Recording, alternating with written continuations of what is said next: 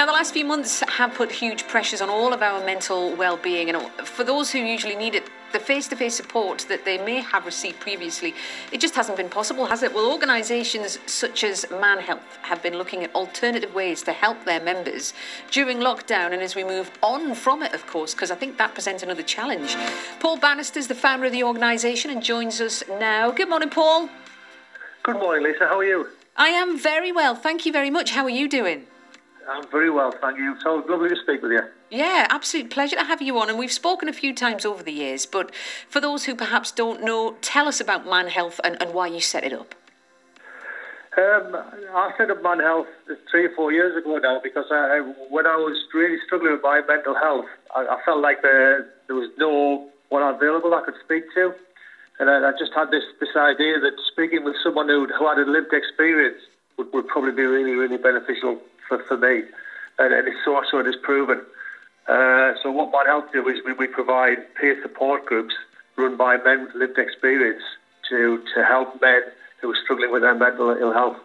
And I think that's the thing, that's the key, peer support. It is people who are like you, because quite often one of the reasons that men need a little more help is because they don't know or they don't want to talk to people, but perhaps it makes a difference, the fact that the people with Man Health are your peers. They are people just like you. Yeah, you're exactly right, Lisa. It's so powerful to be able to talk to someone who's shared your experiences and who's there to support you, can be there to support you. It's really, really powerful. So what are the main concerns that you're hearing from the people you work with at the moment then, Paul? Well, we've worked throughout the lockdown period with all the men in our service. We've been contacting them almost on a daily basis, and we run all our meetings online using Zoom. But obviously people are worried about the future, they're worried about the jobs, they're worried about finances. People are rightly worried about what the future holds for them. Yeah, definitely. I mean, so you were able to continue your support through Zoom. Did you find that more people were looking for help, or did the numbers stay fairly steady or declined? What did you find happened? What I've been finding over the last few weeks, Lisa, particularly is there's more and more people reaching out to us, and hence we've launched this new service that we hopefully can chat about. Yeah, tell us about it now. The government and the National Lottery Community Fund launched a fund for post-COVID-19, and we applied for some funding to set up a WebChat and Connect service, wherein our website has a live chat avatar on there 7 nights a week, 6 till 10, all staffed by the guys with lived experience from Man Health, and they've all been trained by the Samaritans. And it means people can contact us in a much easier way, because sometimes coming to a physical meeting can be challenging. Yeah. So the web chat makes it much easier for them. And from that web chat, we can then arrange to have a telephone call and get them into the Man Health meetings, the virtual meetings or physical meetings when we start again. We've had a really positive start with it.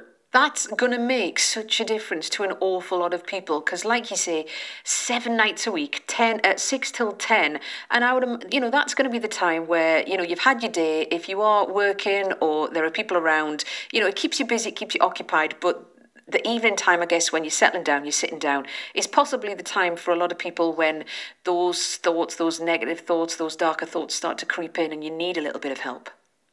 Yeah, I think so. With it being an easy, accessible service, I think it's much easier for people there. And I really, really think it'll benefit a lot more men throughout the region. And the more impact that we can have and the more support we can provide, that's what it's all about. So is that on your website, did you say you can access that? You can access it via the Man Health website. So it's www.manhealth.co.uk/chat. And all you do is just click on the avatar, and then you can chat away to one of our trained facilitators. I guess there's no way of knowing when you might be able to restart the face-to-face sessions, Paul. Have you given that any thought? Yes, we're constantly in contact with the centres where we run, and some of them are ready for a start in mid-August. Some are looking into a September start. So we're very positive about that, and we've been telling all the guys, keeping them informed, and the guys are desperate to get back to the physical meetings, because it's that energy and that camaraderie that the physical meetings provide that I think everyone's missed. So they're really looking forward to getting back to the physical groups. That's great news. And for anyone listening, they're thinking, oh, well, maybe I'm not allowed. It's open to all men, isn't it? Any man over 18 years of age, there's no referral required. Anybody can drop in. Everyone's welcome. It's a great experience for the guys who come along. They really love it, and they get lots of support. And they make lifelong friends, which is really, really valuable. And I think that is worth pointing out, actually, and that is a valuable part of this. It's not just about that support from a mental health point of view. It's also the idea of having other people. It's like it's very social, isn't it? You can go and you can make lifelong friends. Well, we call it a community of support, Lisa. We organise social events and we have walks. The guys go out with each other. I always say to people, if I could bottle the camaraderie and the support within the meetings, it would be brilliant if I could, because it's just so powerful that the guys get so much out of it, and they come every week, and some of them go 2 or 3 times a week to other meetings, and they have made lifelong friends, and to see that is very, very humbling for me. And having talked to some of the powerful.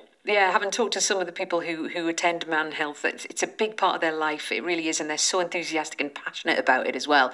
Well, listen, Paul, brilliant to talk to you, and a fantastic service that you are providing 7 nights a week now, this chat facility on your website between 6 and 10 o'clock. Give us that website address one more time, if you wouldn't mind. It's just all the W's, manhealth.co.uk/chat. Brilliant, Paul. Listen, take care, and we'll catch up again soon.